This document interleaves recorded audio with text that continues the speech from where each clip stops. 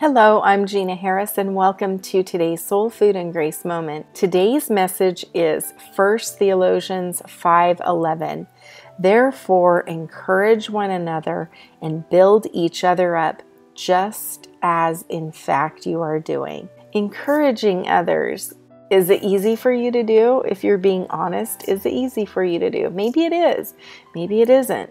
But sometimes when we aren't feeling real great in our own life or we're not feeling the best, it can be difficult, right? Paul gave us this short and direct suggestion: encourage one another and build each other up.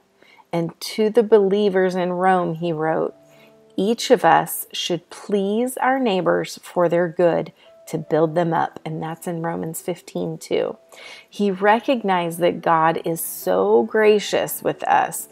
So let's show God's grace to others with encouraging words and actions, because you never know who God will use you to deliver a message of encouragement, of love and support. So next time you feel like God is putting something on your heart to support, to uplift, or encourage others, please do so.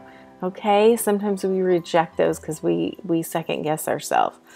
Okay, Lord, please help us today to encourage others along the way. Please guide us on what to say, Lord. What will encourage them to crave a deeper walk with you and your love, God. In Jesus' name we pray, amen. Place your hands over your heart and claim this power I am today. I encourage and build others up. One more time. I encourage and build others up. Have a blessed day, and we'll see you again tomorrow.